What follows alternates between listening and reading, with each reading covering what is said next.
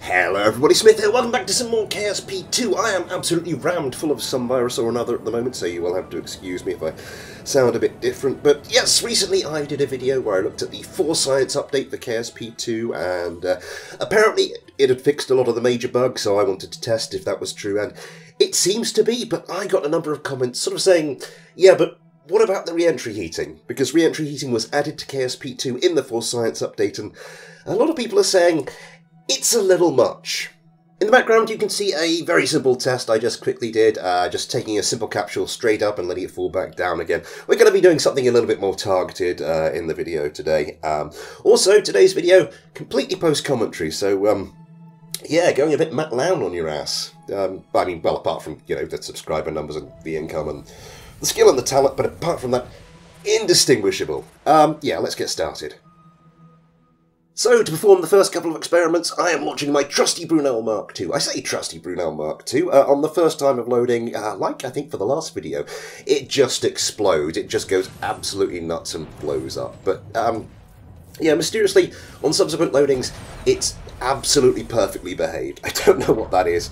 Little bug in there, but not the one we're interested in. Yes, we are launching this because this is just an easy way to put one of my little standard space vehicles in orbit, standard CSM, and have plenty of Delta V left over so that we can, so that I could do what I had planned. The first of which is not going to use any of that spare Delta V. We are just going to get our little unheat shielded space capsule and drop it from space, pretty much like we did with the intro video, but sort of do a proper deorbit. So it was about 82 kilometers in altitude. I dropped it down to as close to periapsis of 0 as I could get, just to give us a recreatable reference point, and then I just let the thing drop into the atmosphere.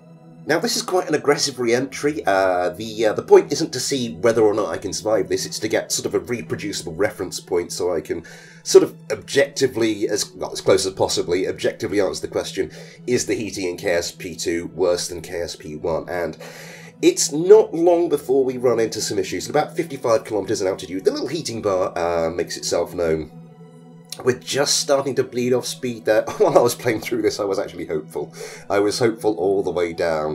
We can get down to just under 35 kilometers before the thing explodes. We're bleeding off speed at a reasonable rate, but no. Kaboom. I think I could have done better than that with a less aggressive re-entry. I'm not sure whether I could have actually survived the descent with this capsule, but, well, you know, that's not what we're trying to find out here. Switching back to the original version, pretty much the same thing, a simple space capsule, no heat shield, 82 kilometers up, periapsis down to 0, and let's see what the atmosphere can do to it. And, yeah, we just keep descending, we pass the 55 kilometer mark, the 40 kilometer mark, all that stuff. It very clearly becomes apparent that there is absolutely no issue with this thing going down with the heating at all. That question pretty thoroughly answered, and also maybe a little bit of an insight into why the heating's worse in KSP2, because in real life there's no way you are going to get an unshielded capsule back down from orbit in one piece. No, that is going to be dust and ash. So maybe, you know, difficulty has increased in that regard, but maybe it's a reasonable increase. I'll leave that to you to decide. But anyway, yes, I want to sort of probe this heating issue a little bit more. A quick revert to quick save later, and we are back up in orbit. This time we are going to use that excess Delta V to push our apoapsis up to as high as we can get it while still being in Kerbin's sphere of influence. It's a little bit buggy actually trying to work out when it is and it isn't, because there are times when it says it is and it isn't, which I found out the hard way. But regardless, we are going to use this to test aero braking, because this isn't actually a comment I had. This is just something I've seen in other videos where people, well, the implication seems to be that if you so much as touch the atmosphere at high speeds, then you're just going to explode. So I just want to see what happens. To start off with, I set our periapsis down to about 60 kilometers, and we're going to go sort of engines first because they tend to be the most heat-resistant part of the spacecraft. And the aero braking procedure goes pretty well. I mean, the solar panels do show signs of heating up. None of the other parts do. I did do some more attempts at this, and it turns out if you just spin the craft along the longitudinal axis, that solar panel heating goes away. But before too long, we're heading back up out of the atmosphere, and, you know, with no ill effects. For the second attempt, I notched the periapsis down to 55 kilometers, and this is where things got interesting. Solar panels heated up, I did the rolling trick, that took care of that. The engine was taking the brunt of the heating as planned, and things seemed to be going really well. We got through the lowest point in our descent, we started to gain altitude, and then our engine exploded, which, I'm not going to lie, kind of annoyed me. But yeah, then we carried off into space without any further issues. But I wanted another go at this. I got so close the previous time, I was determined to get it a second time around. This time I channeled my inner Anakin Skywalker and decided that spinning was a good trick, just to spread the re-entry heating around. Like the previous time, we get past periapsis, and like the previous time, then the engine went. Then quite a lot of other stuff went as well. Okay, I'm not going to get a success with this one. Aero braking as a whole, doable, but I would be very careful and I wouldn't lean too heavily on it for your manoeuvre plans. Anyway, moving on. So next up, I wanted to give my space plane, my SSTO, the Kestrel, a little bit of a shot at re-entry. Put it on quite an aggressive re-entry again, because, you know, the heating's worse, but I think it's more than manageable for my conventional rockets and the associated craft. But this thing's built a little bit more delicately, so I was kind of worried about this one. It is an aggressive re-entry, but I know that my KSP-1 version of this craft could handle this quite easily. But yeah, I wanted to see what would happen in KSP-2.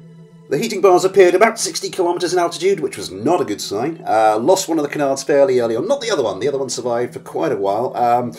But eventually, I should add, I forgot where the resources manager was in the KSP2 UI, so this and the next thing I do, no idea where that was, and it causes a few problems. Well, it causes a few problems this time, not so much like, well, we'll get to that. Yeah, eventually I can't really hold on to the craft, it kind of flips out, a lot of stuff blows up, and the whole thing ends up going backwards. I did use what remaining fuel I had to sort of try and slow this down. I was going to bail out the Kerbals. I bailed out Handgun Kerman, and then realised they haven't implemented parachutes in KSP2 yet, have they? I've just sent this one to his death. And his crewmate, of course, aboard the little space plane, probably going to meet a similar fate. Anyway, I wanted another go at this. Second time around, I was much less aggressive with the altitudes, and this was much better. Did get some heating bars on the canards, but I just lowered my angle of attack, and that sorted that out.